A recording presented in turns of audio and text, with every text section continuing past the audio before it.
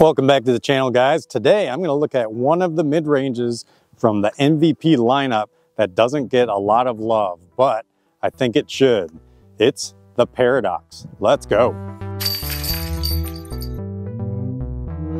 Thanks for tuning in, guys. Today I'm going to look at the Paradox, which is an understable mid-range that gets a lot of hate online, but I think it's a very useful mid-range, and I think a lot of you guys can find a lot of use out of it. So let's check out the Paradoxes that I've got. I just weighed these. They're all in a 178, 179 gram category, so very similar.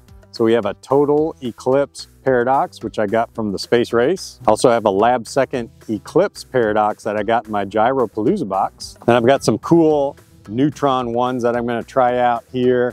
Got a nice little stamp on that one, and then another special edition, and then just your normal little stock stamp Paradox here. So right there you can see the numbers 55, -4, 0. So this thing is not lying, it is understable. So you just got to know how to use it. So let's go test these out. All right, gonna start with the Eclipse ones first. Not gonna throw them super hard, just nice and flat. Oh, look at that. Lots of turn, no fade. That's a Paradox for you. There we go. Very similar. All right, now we're gonna go to the Neutrons.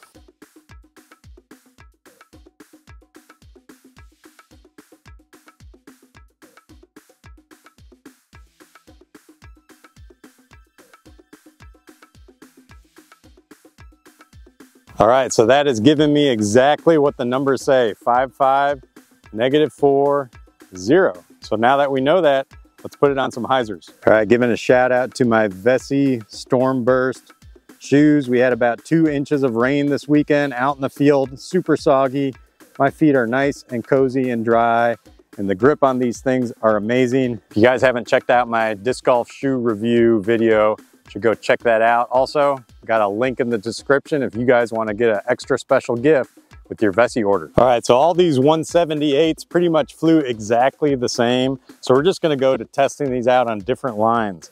Now, if you threw your Paradox and you got just a nice straight, maybe a slight S-turn that kind of came back flight out of it because you got a slower arm speed, then that's great.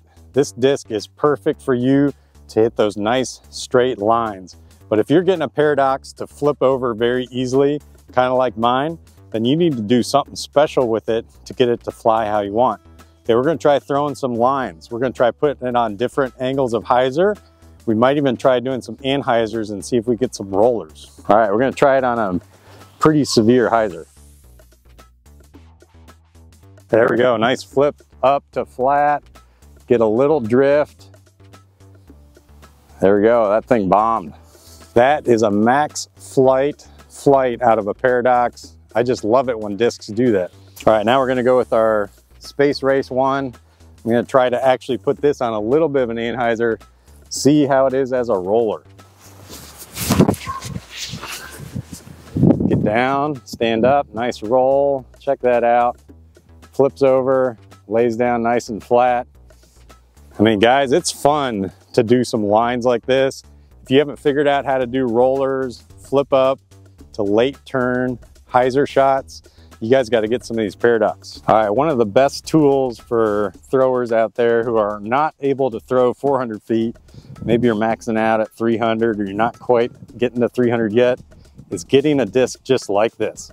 Getting a nice flippy mid-range. You should be able to get to a point where you can get this 250, 300 easily. You don't need drivers. You just need to take these out, work on your form, work on hitting those angles, and you guys, I'm sure, will become a better player if you just do that.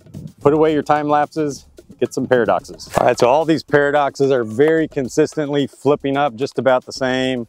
Let's go throw them some more. Let's pop them out there, see how far we can get these to go. All right, doing more of a hyzer angle this time. Here we go. Flip up. Oh, I love that, and it still turns. All right, so I can put some more hyzer on it. Flip up, and it still turns. And I got some fade to it, but did you guys notice how much of a hyzer I had on that thing? Whew, that was fun though. Flip all the way up, drift straight. What a fun shot. Flip all the way up, drift dead straight. Wow, that thing is crushed.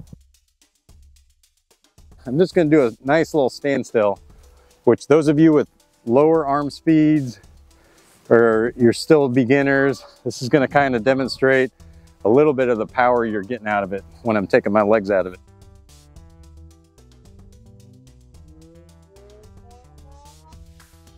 Slower arm speed beginners, you're gonna get a flight that's gonna be very similar to that, just dead straight, slight little turn to it. I mean, that's what you want. I challenge some of you guys, get a hold of some of these understable discs. I love understable mids. They're such good discs to just kind of go out in the field and work on different angles and then take them into the woods. Try popping them on these little hyzer lines and weaving through the trees. You guys will be amazed how these discs will do. You hear people talking about the parting lines. So right here, this is the parting line of the Paradox, and notice how close that is to the bottom. So when the parting line is so low like that, that lets you know it's gonna be more of a flippy disc. The Detour, I did a review on this one, check it out up there. Okay, notice the parting line's a little bit higher. It's not quite as low to the bottom there. So that means this is gonna be a little bit more stable, not quite as stable as the Hex, but it's gonna be a little bit more stable than the Paradox. So you see the parting line there, the Hex is nice in the middle, lets everybody know that this is gonna be a dead straight disc. All right, just to show you guys what a fun disc this is, we're heading down to this basket over here.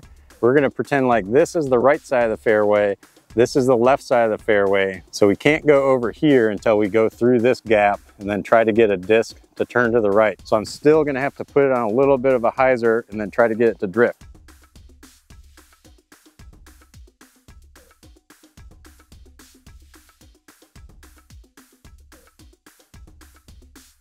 Wow, totally didn't get enough turn on it, but you see what a nice flight that was on that?